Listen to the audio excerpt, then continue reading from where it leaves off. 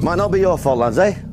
I'll just have to make sure it don't fucking happen again, because I tell you now, I'm fucking more determined than ever. I'll look at you now. I'll have a chat with all of you next week. Before you start flying off to fucking Mallorca and all these other places, eh? I'll have a chat about the fucking game. About your game, last few months, last few weeks. Fucking character. Fucking hell. And I'll look at your contribution, some of you. No wonder he's thrown fucking bottle at fucking floor, Tonga. Hey? It's waited fucking 9 months for that. A bit of fucking aggression. Fucking hell. You blame everything. Blame me, blame fucking pitch, ref, system, tactics. You want to have a look at your fucking self, some of you in fucking mirror.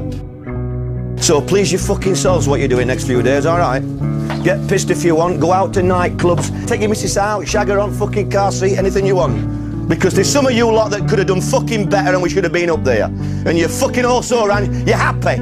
You fucking be off flying away next fucking week. It don't hurt you. You're fucking picking a wage up. That's a load of bollocks. You've got to fucking die to get 3 points.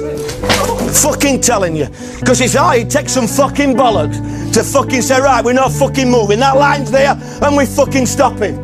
And you pick your fucking man up. And if it's the spare man, I take the fucking blame.